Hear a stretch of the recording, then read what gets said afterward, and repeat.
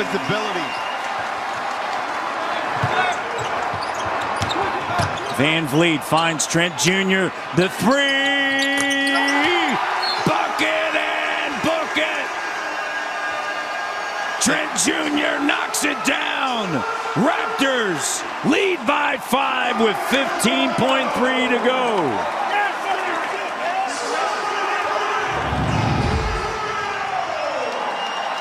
And you see Bulls making a good deflection, but Gary Trent Jr. right there, being patient, get the steal. But look at this.